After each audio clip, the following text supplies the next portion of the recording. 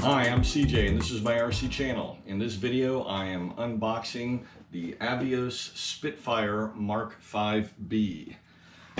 This looks like a beautiful rendition of the classic World War II fighter, the Spitfire. It is 1.45 meters, so almost 1.5 meters. Let's see, three-bladed 15-inch propeller. Comes with 4 17-gram servos and 2 9-gram servos. There's also a couple micro servos in there as well. Let's see, the motor is an SK3 5055, 380 kV, very low kV, but I would assume that's because of the extremely large 3-bladed prop. It's got an 80 amp ESC and it flies on 6S batteries, 3 to 4,000 milliamp batteries. Let's see, it comes in 2 different color schemes. I purchased the green European scheme because it was on sale. It is also offered in a African Middle East theater, tan and sand colored, light brown colored camouflage, and it just happened to be on sale for $300. It's normally $350 for either of the 2 color schemes, but they were offering this one for $300 for a short period of time. And I couldn't resist. It has retracts. I've never had retracts on a plane before, always wanted them. And retracts have gotten a lot cheaper because most of them are servoless and they don't require compressed air like they used to, things of that nature. It's just a motorized mechanism that, you know, acts as a servo, and you basically plug them in and you're off to the races.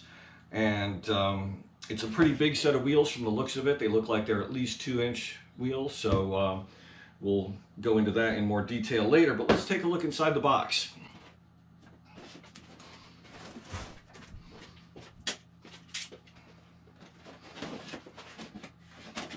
Everything came without any damage. HobbyKing is usually really good about their shipping.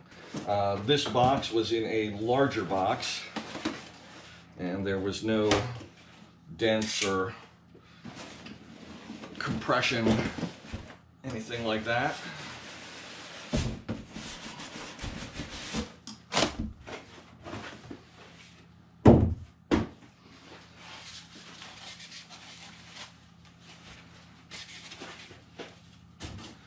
So right off the bat, we've got a whole bunch of stickers, some of them quite large.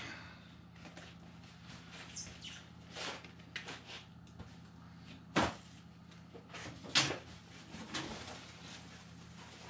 right off the bat, we got one of the wing halves.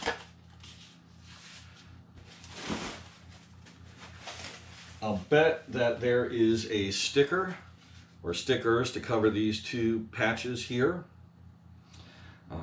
There's our retracts. I would say that's 2.5, maybe 2 3/4 inch on the wheel size. That's going to make grass fields very doable. Let me get some close in here for you. There's a lot of little spots like here where things are going to attach, like the cannons and machine guns, and there's a lot of detail, you know, a lot of metal panel lines, rivets, little gas caps, and the linkages are fairly well hidden. There's a very short horn here on the aileron, ball linkage, and the rod goes down into the fuselage and up here to the aileron, so it kind of goes at a diagonal, and that keeps the that arm hidden. So even, you know, when it's articulating, you're not seeing a lot of linkage, which helps maintain that scale appearance. And we got nice split flap here, very scale looking, and there's a little door, and it's spring-loaded. So that hides the control horn for the flaps. When the flaps are flush and down, that little door closes. So again, helps to maintain that scale appearance. Very nice. We've got 2 holes here, and they have metal tubes in them. You can feel it. So they may be carbon or a thin type of metal like aluminum. But those are going to provide housing for longer carbon fiber rods that are going to provide a lot of strength to these wings. Here is the other wing half. Again, same kind of detail. That's kind of neat. The like the rippled aluminum texturing, you know, as if the you know, it's kind of collapsing against, you know, it's a faux effect, but it just looks neat. And it looks like those are very nice hinges. Looks like this is very easy to take apart. The aileron is very smooth action, and it's very tight to the wing, which is good. There's LED lighting at the wing tips, and I believe a few other places, probably on the fuselage.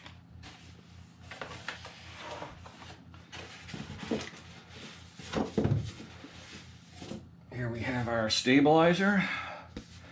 Same kind of realism, even little trim tabs. Not functioning, of course, just creating that look for you. And not sure what that is for there, but we'll get into that later. Obviously it screws down. There's 2 tapped holes here, and that looks like a carbon rod that is going to provide strength.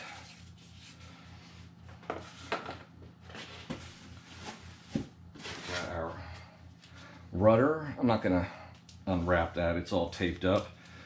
I'll show you that during the assembly process. And I say assembly because this is not a build. The plane is mostly built. It's just putting things together. So I call it an assembly. Aha. Okay. Remember I was looking at the stabilizer a minute ago. There's this little plastic piece right here that is connected to a control rod. There's also a little wire here. I'd be willing to bet this little, it's 2 wires, a black and a red, and that would be a light probably on top of the rudder. And this square thing, the rear stabilizer here is going to plug into it. So this obviously splits into 2 pieces, and it is assembled, you know, one sliding into either side. And this is basically our control horn right here. I hope you are seeing this. Okay, let me just cover this one more time. Make sure you're seeing this in the camera view. Apologize. Here's the wire right here sticking out the back. Like I said, I bet that plugs into the rudder. And here is our stabilizer control horn, and also this is where the stabilizer is going to come together. It's going to bolt on here and here.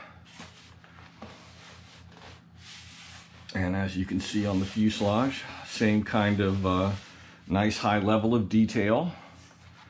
The canopy slides back and the door opens. I'm not going to do that right now because it's kind of hard to do with one hand, I'll bet, as I'm standing here. Let me give it a try.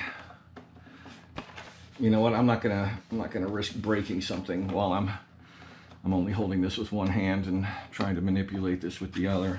Just sit down for a second and.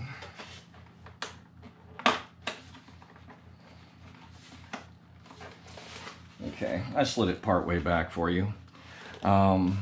There are interior pieces that you can put in.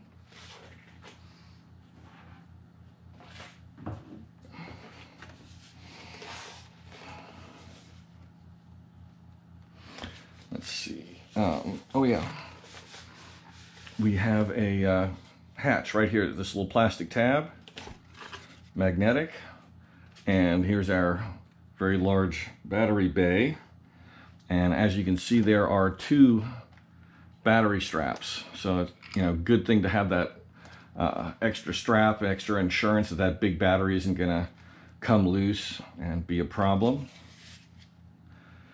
There is an 80 amp ESC tucked in back here.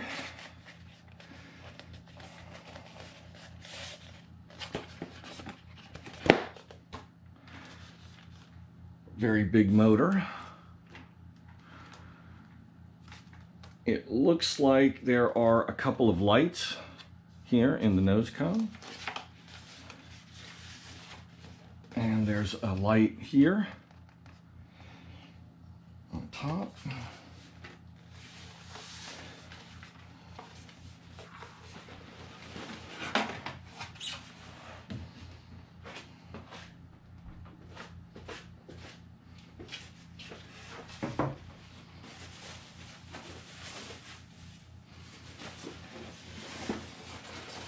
Let's have a look under here. There's undoubtedly more pieces.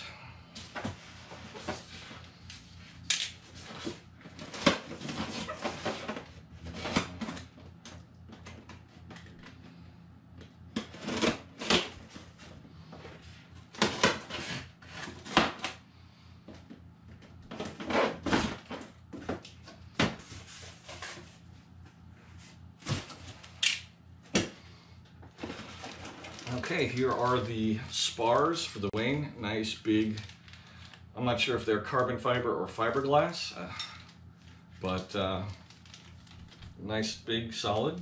So that's good. Let's see, here are a couple of detailed parts. An air scoop of some kind, undoubtedly not functional.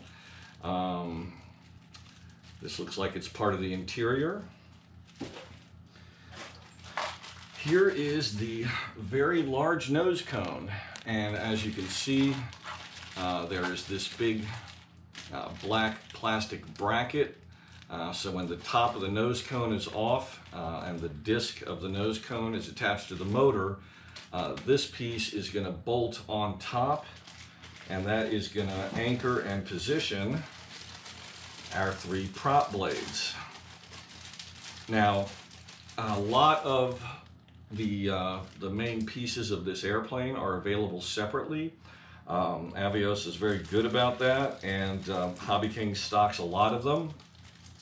You can get the prop blades separately. You can get the nose cone separately. I picked up both right away when I ordered the plane, and I recommend that if you consider this airplane, because it is a tail dragger, not a tricycle landing gear, and tail draggers tend to dump onto the nose sometimes. So you could be taking off and hit some, you know, like thick grass, and, you know, the plane will just, you know, nose into the ground and snap a prop. Or on landing, same thing can happen. You're you know, taxiing to a stop, and or you're coming in hot, and it just sticks in the grass, and boom, you know, you snap a prop. So I ordered these 2 items. I believe they were like, I think it was less than $20 for the blades and the nose cone. And I figured that was cheap insurance. I figured I'd rather have them in my flight box. So if I, you know, have a mishap and the plane is otherwise fine and flyable, I'd hate to miss out on a day of flying because I didn't have a spare prop. But they also sell the canopy glass. They sell the foam fuselage, they sell the wing halves, they sell the tail section, they sell the plastic nose cone. There's a separate section right here, about 1 inch long. I'm sorry, you can't see that. Oh God, okay. Okay, fuselage. From this line here, this nose cone can be purchased separately if you bust this up. And I'm not sure if how that comes off. Looks like there's a couple of screws. Looks like there's there's 1, 2, 3 screws there. Looks like one of them isn't even in there. Maybe it's in the packaging. Let's see.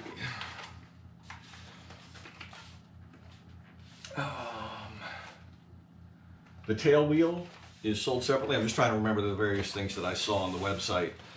You can go look yourself if you're interested. Okay, here we have more trim items. Big scoop. That was probably the radiator scoop. Those two are the exhaust that would come out the side of the fuselage. We've got a couple of cannons and guns. Bunch of little items all wrapped up in here.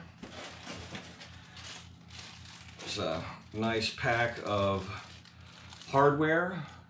I'm going to take a few extra minutes when I'm going through this, and I'm going to paint these white plastic ball joints, either gray or military green, olive green, whatever paint I've got handy that'll work for that, just to make them blend in a little better. It's not a big deal, but it only takes a little bit of time. You know, if at worst case scenario, you let them dry overnight.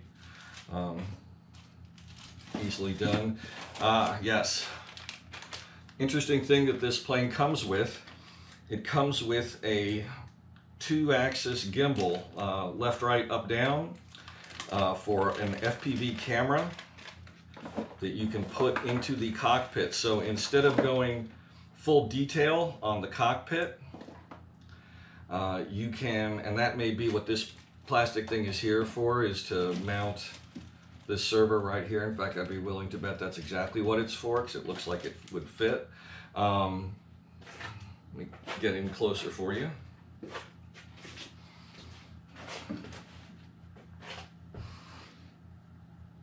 Okay, we have a 2-servo gimbal. So the bottom servo here, and then you have another servo that is mounted on top of it. And then this servo rockers this little deck here where you would attach a camera. And if you've got a set of FPV goggles and you've got a head tracker set up, you can set up a system so that you'll have a camera here, and that camera would be mounted inside the cockpit right where the pilot's head would be. And you will be able to pan around left and right looking through the glass or through the plastic windows and out through the front. And that's probably why they don't have the plastic piece on here at this time. You can either put that on to make it scale, or you can leave that open so that you have a clear FPV view out the front. Because looking through this plastic might not be great for actually flying, but it'll make it look really neat while you're doing it, to be able to pan around. And you could even leave the cockpit open and be able to look left and right out of the airplane, look down out your wing. It should be a pretty neat experience. And I just happened to have purchased a new set of FPV goggles. They are a pretty good set, have a DVR built into them. And so I'll try to get that set up sometime this summer to be able to do that. I've got a couple planes that I've been wanting to do FPV on. And so now I have this one as well. There's another little thing that comes with it. I'm not sure what this is for. I'll have to read through the directions. It looks like a little ocular, excuse me, something that might, swing into the pilot's view for targeting or something. I'm not sure. There's a little rod here and a little servo with a very small arm. It's a very, very small servo. It's like the smallest servo I've ever seen. But all it's got to do is move this piece. So I'll have to tell you where that goes as I'm doing the assembly. And then we have this item. And again, I'll have to confirm this, but this looks like something that might be like a bunch of several Y connectors, like for, the 2 ailerons and the 2 flap servos to plug into a single servo. And then these wires plug into the receiver. I'm not sure, just guessing. I'll have to look into it and let you know exactly what this does. Tell you what, let me just kind of lay this up to give you an idea how big it is. Just set these items aside.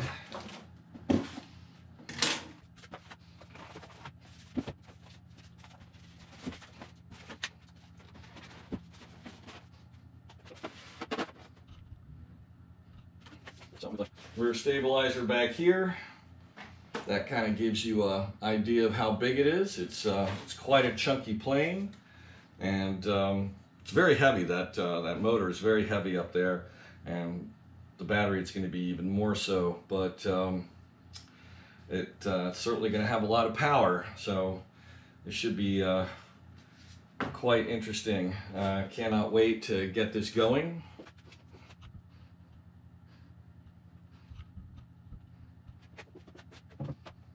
So I will do a full series of videos on this plane.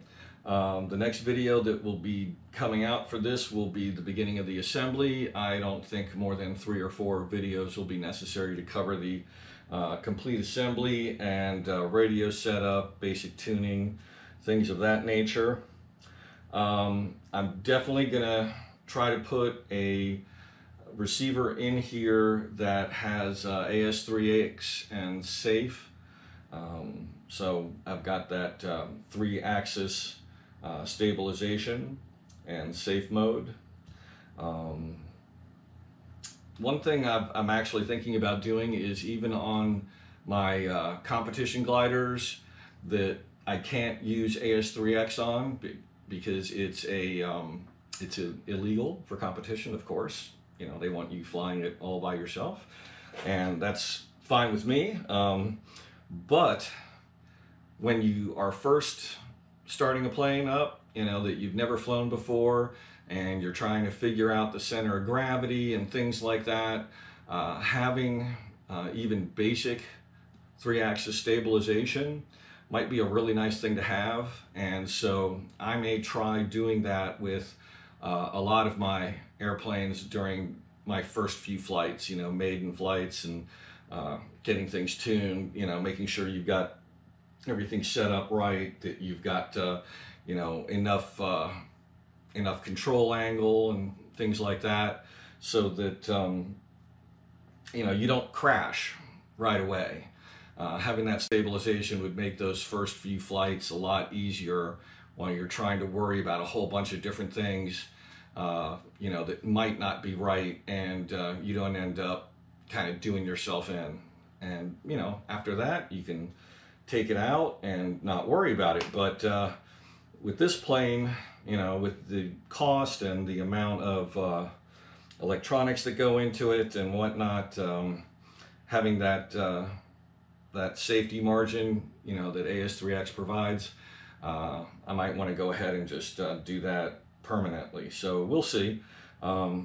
It's also, you know, how many channels am I going to need? I'm figuring that since the ailerons and flaps are not going to work in tandem, it's not like a glider where you might use the flaps as extra aileron surfaces, or like the timber, that the 1.2 timber that has the aerobatic capability. That is set up so that you can use the flaps as ailerons, and then just as flaps when you need the flaps. And you know, that requires extra channels. Now, this plane is going to need, you know, elevator, rudder, throttle. It's going to need retracts. That's 4, ailerons 5, flaps 6. So it's, you know, just enough right there. That doesn't include head tracker for the POV. That might actually run on a separate system. I'm not sure. I'll have to look into that, having never done it before. But that also means I'm going to have to run the ailerons on a Y connector, and I usually like to run the ailerons on separate channels. I just may not be able to have that luxury with this unless I, because I do have an 8-channel radio, but I don't have any 7 or 8 channel receivers, and I would need at least a 7-channel receiver to do that. So we'll see how I work that out, what I decide to do. You know, whether I buy a receiver that has the AS3X feature and has at least 7 or 8 channels. So we'll see. Anyway, thanks for watching. I hope you enjoyed this video. If you're interested in this this kit, again, it's available in 2 different schemes, about $350. It's available through HobbyKing. I got it very quickly because it was shipped out of the the U.S. Warehouse, which is in Oregon. So it got here quite quickly. You don't have to worry about it having to come over from China right now with all the COVID thing going on. And hope all you guys are safe out there as you're quarantining at home. So I think I have covered everything for now. Thanks for watching. Please click like. Please subscribe if you haven't already. To all my subscribers, thank you very much. I really appreciate it. Please leave any comments. I try to get back to comments within 24 to 48 hours, sometimes even within a few hours, depending on when I catch them. So let me know if there's anything you'd like to see, things you'd like me to cover, build techniques you'd like to see, kits you'd like to see, etc., and I'll see what I can do. Thanks.